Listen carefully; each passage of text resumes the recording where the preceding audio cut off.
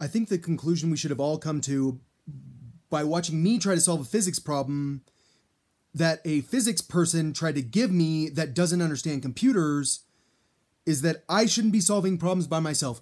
All computer programmers work with like a person, right? They have team coding, and that's for a reason, because when you make a mistake, you need someone next to you to be like, actually, the hashes do go that way. You were right before. Don't fix something that's wrong.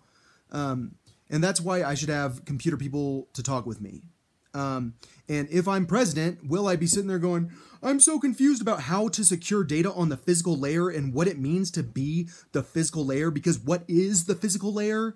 And then you suddenly realize that that physical layer is connected to the operating system's physical layer.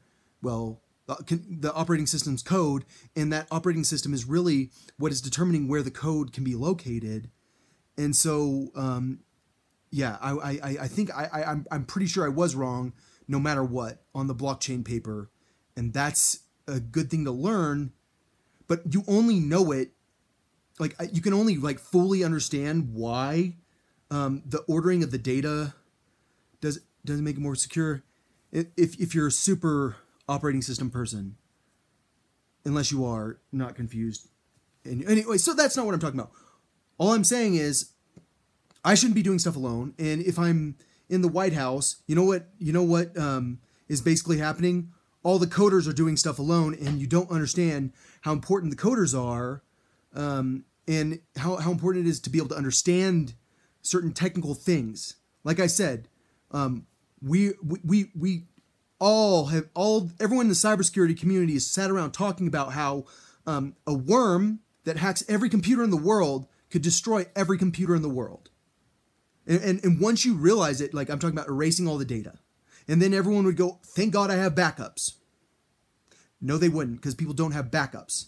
But I'm just saying that sort of thing could happen. And if you want someone that can handle incident response on a world level, pick me for president. If you want to have someone that will understand economics from a not our enemies messing with the United States economy perspective, pick me, because everyone goes, no, he's smart. He went to Harvard. Who does he represent? Who are his real business interests? She's smart. She did this. Who are her real, like, how did she get to where she is? Who's backing her? And all I'm saying is the people that are backing me are not trying to make money off the government. They're trying to make sure the United States economy survives. And the people that are backing me are people that understand cybersecurity problems. They actually understand that somehow Microsoft is actually better. And I'm sure some people will never believe me. And it's like, I don't even know if I believe me, because it took them that long to hack my Mac, which I don't even know if they hacked my Mac, but I do know that I changed my password. Rule number 1 for cybersecurity: you get hacked, change your passwords. All of them, apparently. So I need to go change all my entire house's passwords. But it really depends on if they can get that. It really depends on their skill level. But some of us are dealing with very skilled hackers, and I'm just saying, if you vote for me, you have no idea how much protecting the computer network is protecting your computer. And do I know what ARP tables are? Of course I do. I do know. I'm pretty sure the DHCP server does do ARP,